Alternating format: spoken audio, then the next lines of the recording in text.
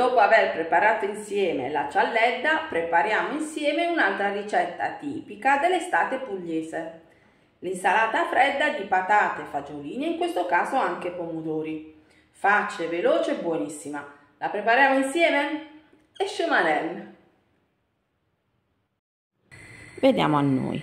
Mettete a bollire le patate partendo da acqua fredda e cuocete fino a quando non risulteranno morbide. Così. Quindi scolate le patate e pelatele. Conservatele in una ciotola. Tagliate le patate a tocchetti e trasferitele nel piatto di portata. Condite le patate con sale e olio. Mescolate e tenete da parte. Quindi adesso pulite i fagiolini, eliminando le estremità. Questi sono fagiolini biologici a chilometro sotto zero, provenienti dall'orto di famiglia. Quindi eliminate le estremità, come vedete e sentite sono freschissimi e quindi risulta molto semplice fare questa operazione. Potete procedere anche con un coltellino. Trasferite i fagiolini in abbondante acqua fredda. Ora con la santa pazienza pulite tutti i fagiolini.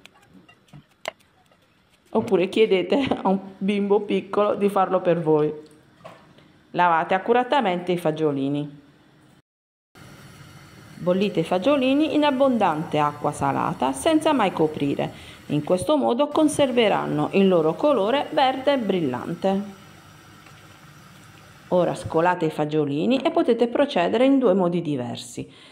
Raffreddarli a temperatura ambiente oppure in acqua e ghiaccio. Io li raffredderò a temperatura ambiente. Condite con olio extravergine di oliva, aglio e menta abbondante. Mescolate bene il tutto e tenete da parte. Adesso facciamo raffreddare sia i fagiolini che le patate. Uniamo adesso i fagiolini alle patate oppure le patate ai fagiolini. Mescoliamo bene il tutto e a questo punto la nostra insalata di patate e fagiolini sarebbe pronta.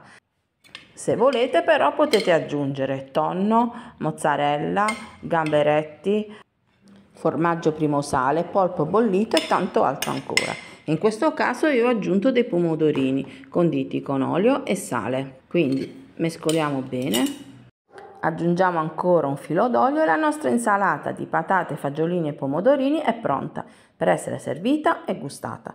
Buon appetito e buona estate! Ciao!